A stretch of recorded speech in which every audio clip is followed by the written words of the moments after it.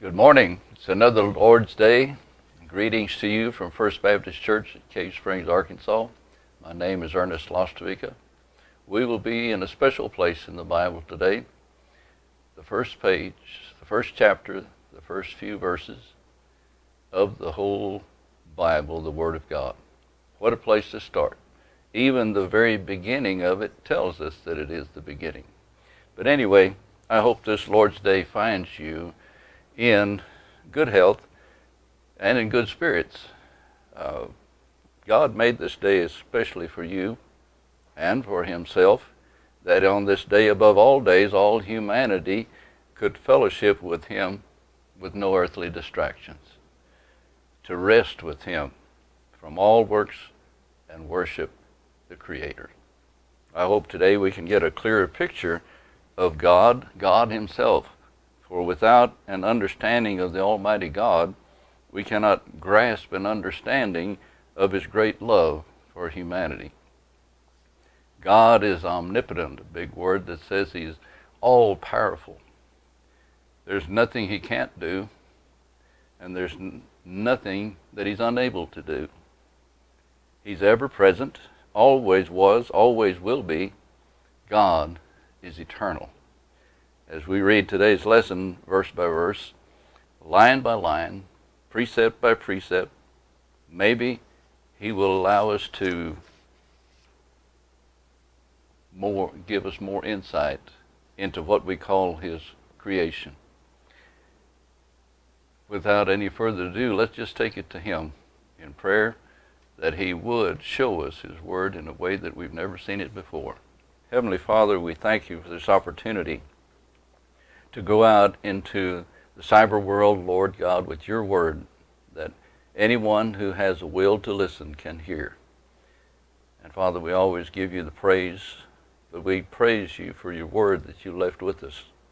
Your word which tells us everything that we need to know about you, your Son, Jesus Christ, and your Holy Spirit. Lord God, help us to be amazed at who you are, to know that you are holy in the full meaning of that word, that you are perfect, and that you still love us, imperfect people.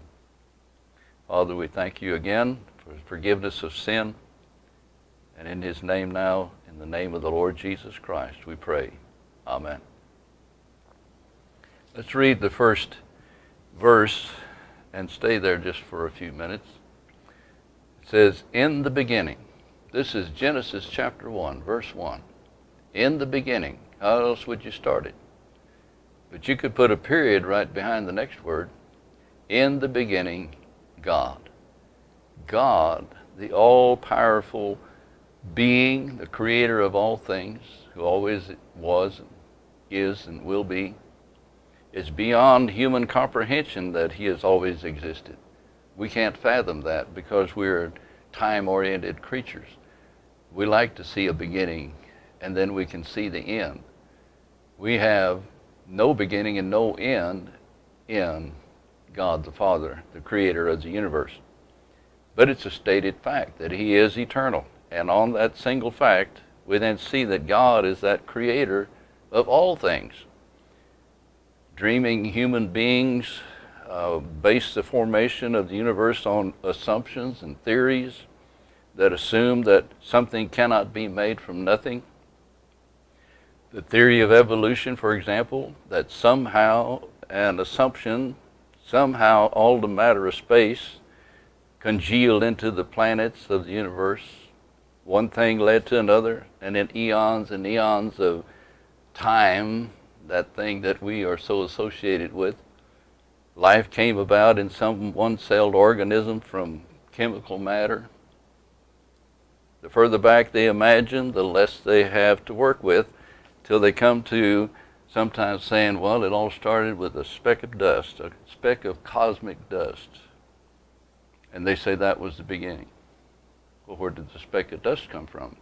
Where did the cosmos come from? It had to be God, because the word says, in the beginning, God. God is the foundation.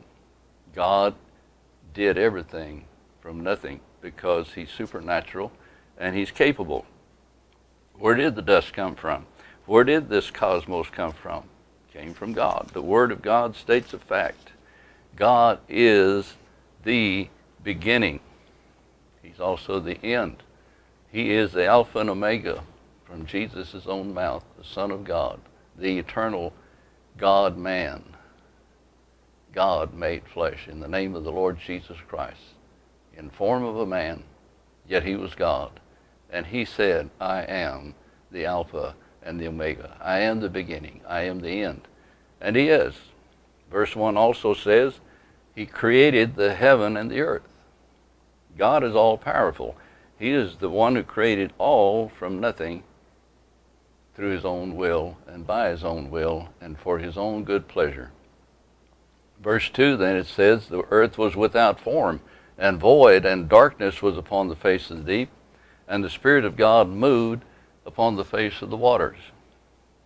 Well, without form and void, let's just say God created all the raw materials that he was going to use in the days of creation.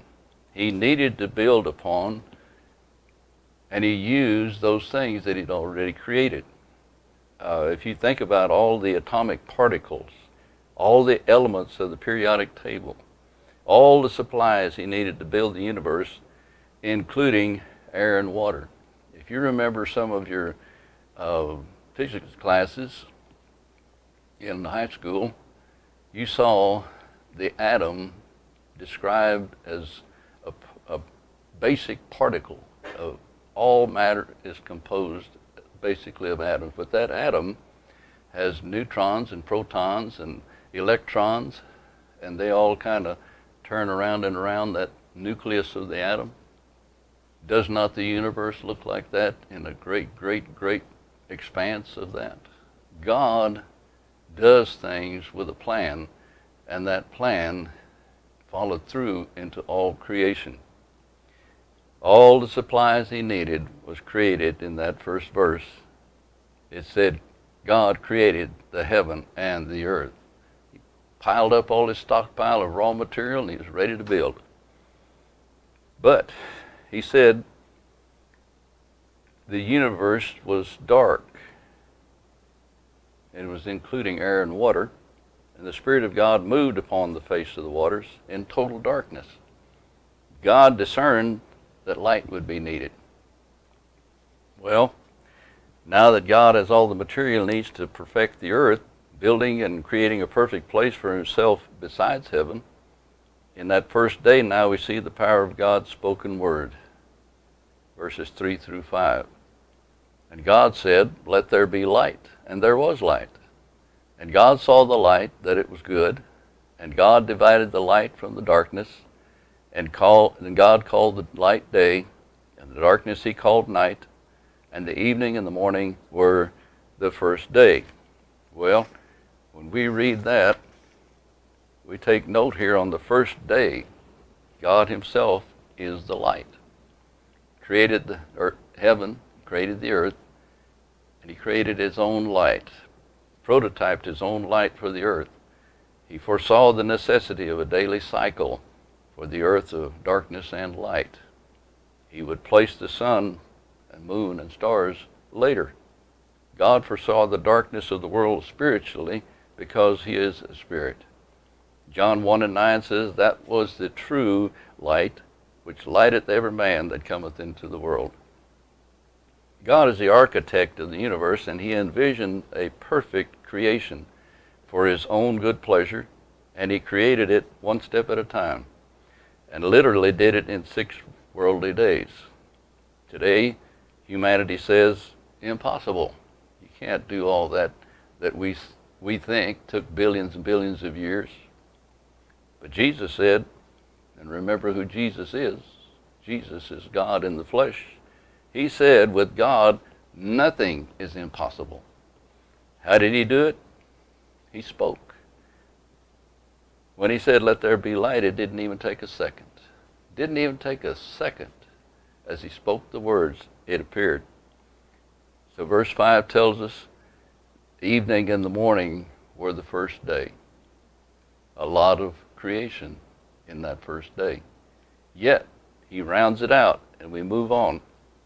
We move on to verses 6 through 8. The second day, God said, let there be a firmament in the midst of the waters, and let it divide the waters from the waters. And God made the firmament, and divided the waters which were under the firmament from the waters which were above the firmament, and it was so. And God called the firmament heaven, and the evening and the morning were the second day. Firmament. He used that word 4 or 5 times there. We need to know what that means, don't we?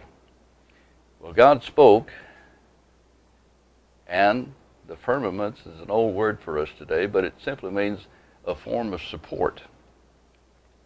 If you build we call them foundations today, but anything that holds up something up, it's a firmament. It's a rafters on the house is a firmament for the roof, so to speak.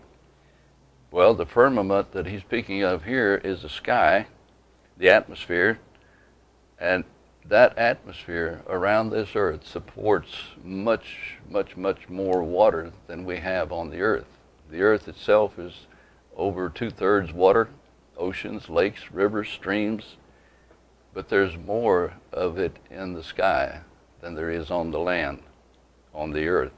The under firmament, that's the earth, supports all the oceans. The earth itself supports all that water, lakes, rivers, all the ice and snow. But the atmosphere, where the clouds are, supports all the water in the form of water vapor. And he did that on the second day. Verse 8 says so. It says, God called the firmament heaven. We'd call it the sky. We call it the atmosphere. It's where we look up and see blue.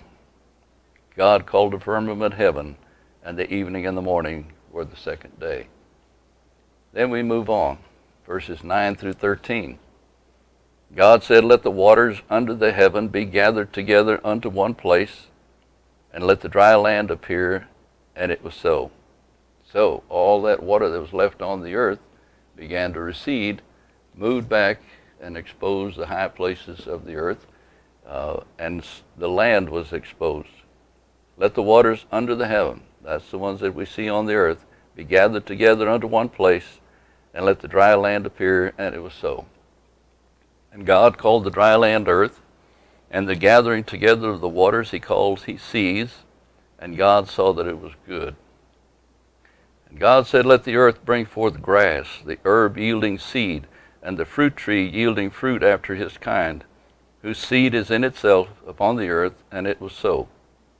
And the earth brought forth grass and herb yielding seed after his kind, and the tree yielding fruit, whose seed was in itself after his kind. And God saw that it was good. And the evening and the morning were the third day. Well, we now have land and sea. How did he do that? He spoke it.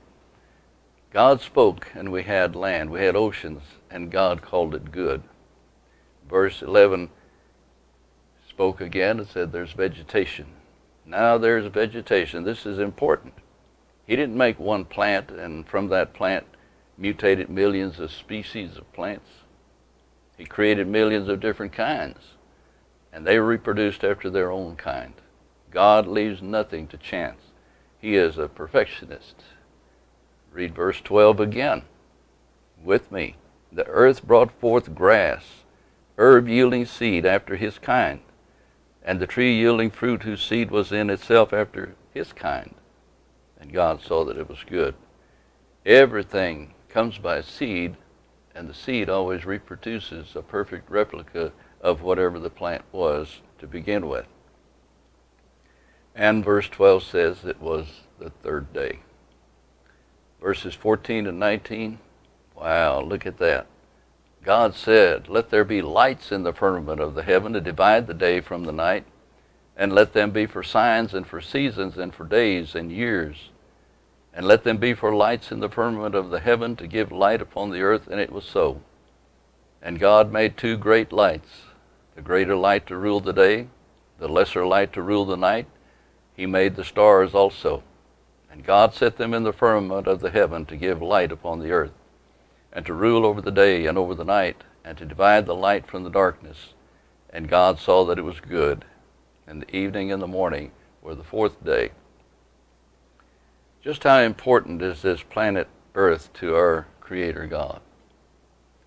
It must be very, very, very important for Him to begin His creation with this specific place, this specific planet that we call Earth. He had a plan for it. All the other planets that are not mentioned, they're just there to enhance this Earth. They're there to form.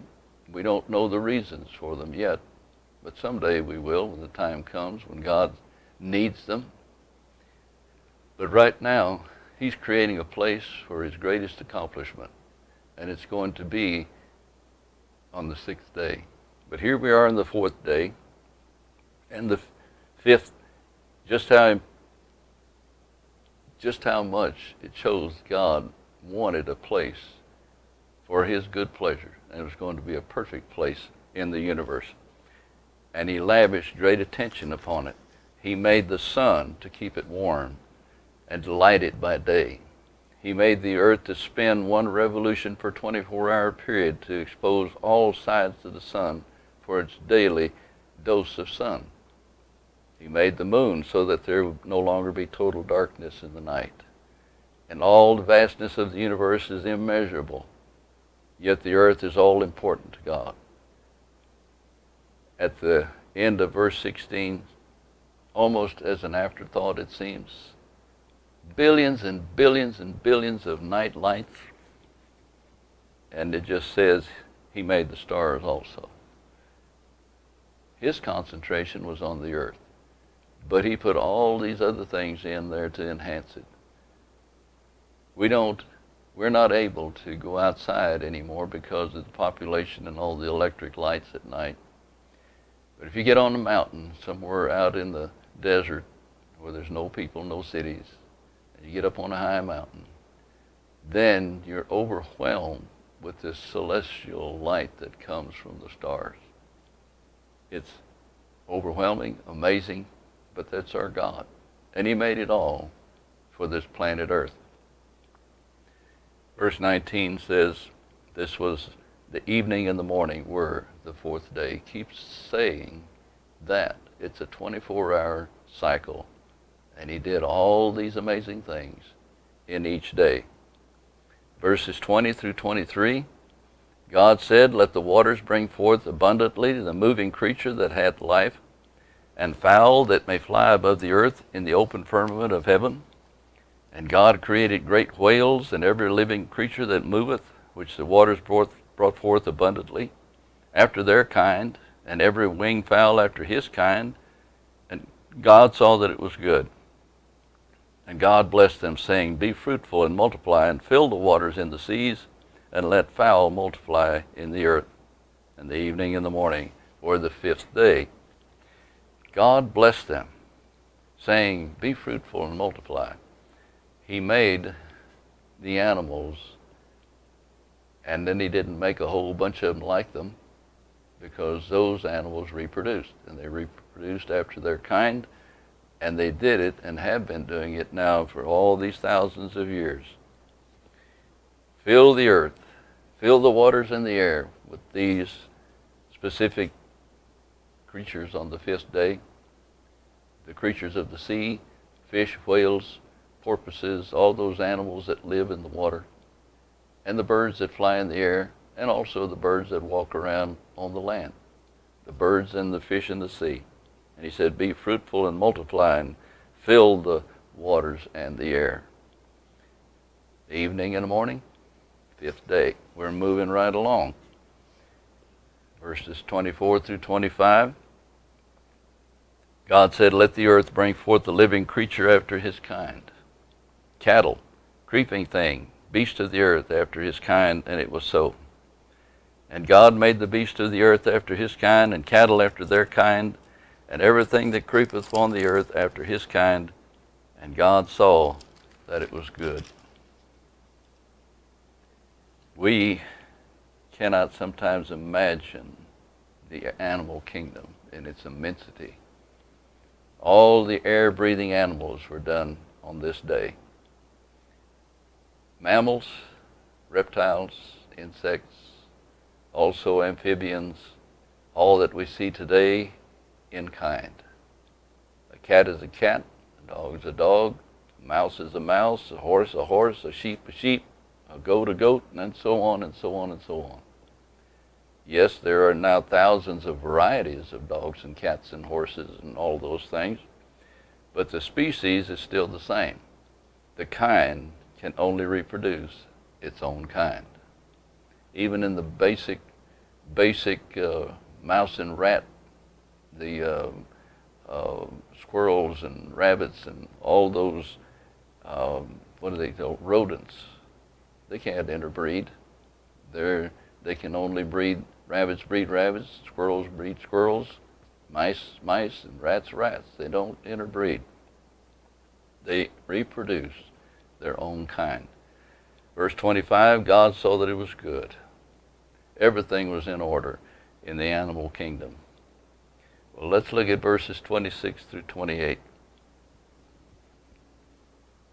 And God said, let us make man in our image, after our likeness, and let them have dominion over the fish of the sea, over the fowl of the air, and over the cattle, and over all the earth, and over every creeping thing that creepeth upon the earth. So God created man in his own image. In the image of God created he him, male and female created he them. And God blessed them, and God said unto them, be fruitful and multiply, and replenish the earth, and subdue it, and have dominion over the fish of the sea, and over the fowl of the air, and over every living thing that moveth upon the earth. God makes human beings modeled after himself. Let us make man in our own image, he said. Who are the us? God, God the Son, God the Holy Spirit. In fact, if you go to the first chapter of the book of John, John tells us the same thing about the beginning. Very close to what we read in verse 1.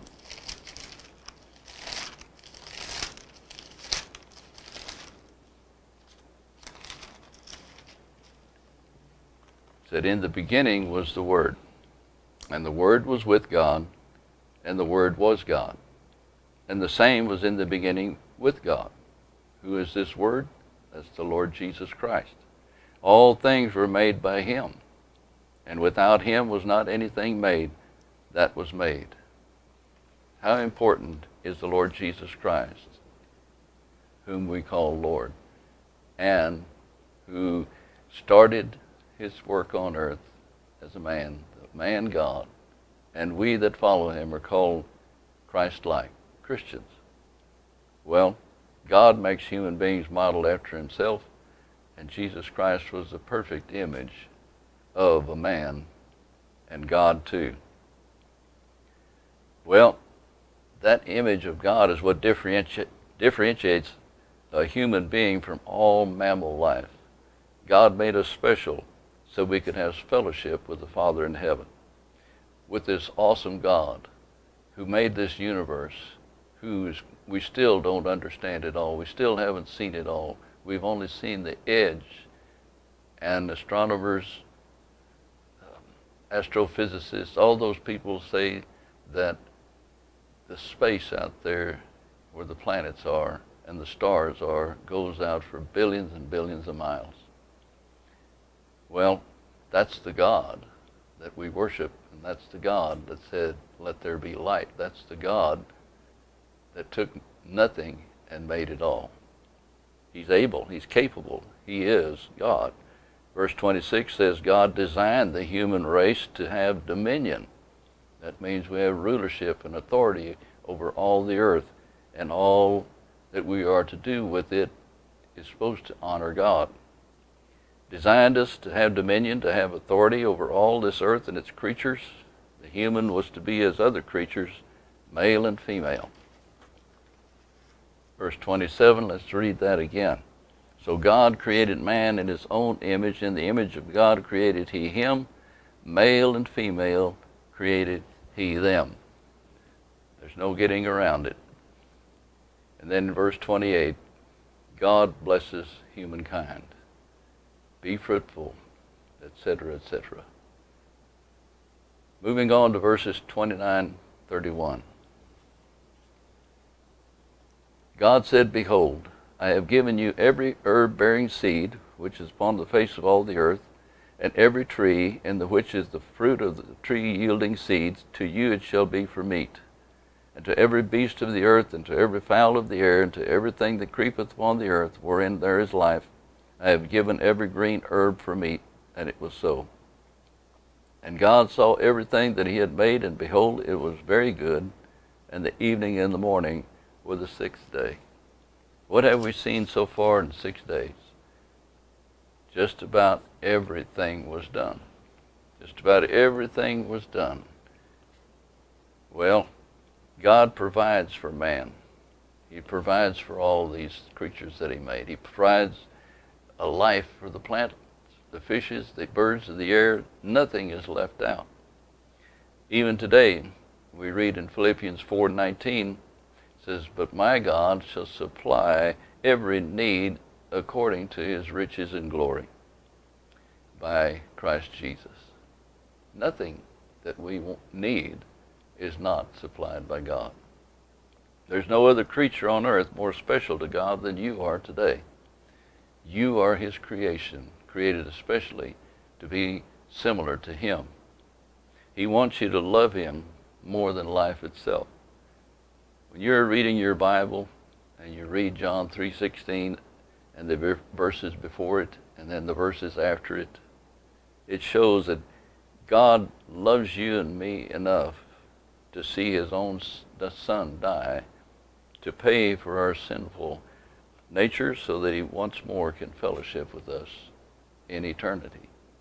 He loves us that much that he would give his life so that we could live with him forever. God made us in his image for his good pleasure by simply accepting the Word of God by faith, believing and obeying his will through his Son Jesus Christ. Someday soon, God will once again tell believers the words of verse 28.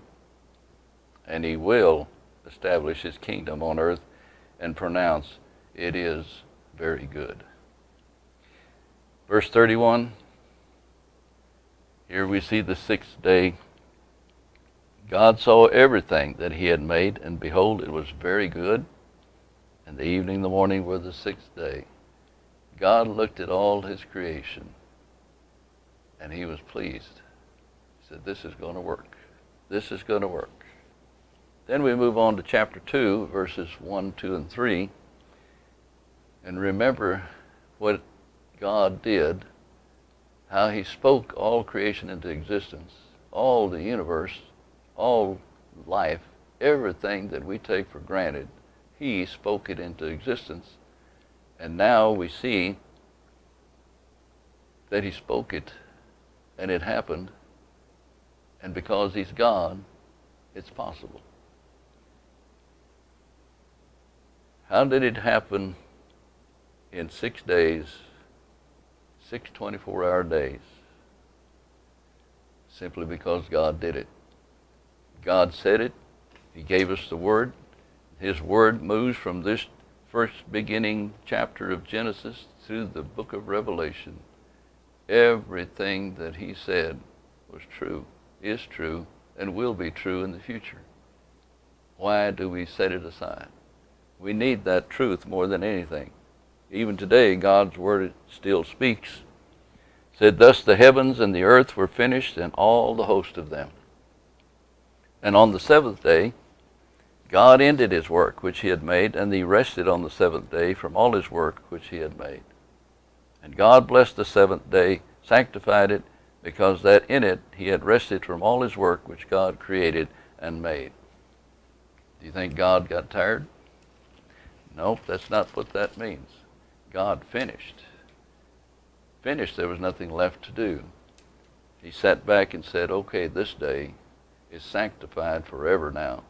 It is the seventh day, and it will be set aside, sanctified for mankind and my relationship with Him. Even today, God's Word still speaks. It changes the hearts of men and women daily. Because God speaks, we believe, and that faith gives eternal life with the eternal God. Verse 2 brings us to the seventh day. God rested. Not that He was tired, but because all the universe was set in motion. His work of creation was done, was finished, and He looked at it and said, "This is very good." Time was now in effect, and God blessed the seventh day and sanctified it. Time involved also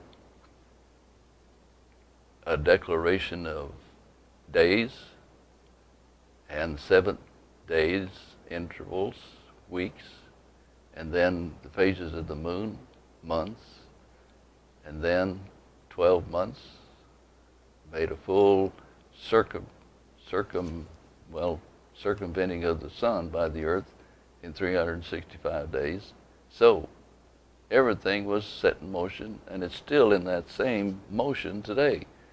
6,000 years it's recorded in the Bible history, and it's still working, still working. No wonder God looked at it and said, "It's very good." The best mechanics, the best machinery, the best physical action of anything that was ever created, and God did it in 6 days. Well, today is the seventh day. Today is the day that we worship. We commemorate the seventh day to honor God and also to look back at our past 6 days and rest. In our lives, we work, and on the seventh day we should have accomplished something and be able to look back on it and say, "That was a good week," and then give the day to the Lord. Today I can rest and thank God. We are created in the image of God. We are to make each day count as He did. In conclusion, simply study the Word of God, because it's the only basis for truth in our lives. Man's assumptions and deceptions can only lead us away from our Heavenly Father. The study of His Word brings us closer to Him. The truth of God's Word can only lead us to Him. Always remember, if you know the Lord personally, you know the truth. And if you want to know what Jesus said, just simply turn to John 14:6 and read what He said. Let us pray as we conclude this study. Lord God, we thank You for this Word that You've given us, that we can look at and say, so that's how we came about. So that's where that came from. That's how that works. Because God did it. God said it. God put all things in motion. And Lord God, we thank You for our salvation. That plan of salvation that was also set in motion in that very beginning. In the halls of eternity, the Son of God, Jesus Christ, said, "I will go and I will give Myself for this man creature that we've made, to save his soul, bring him to ourselves in eternity." All that, all planned and decided by the greatest architect. Heavenly Father, we thank You for Your plan of salvation. In Jesus' name now we pray. Amen.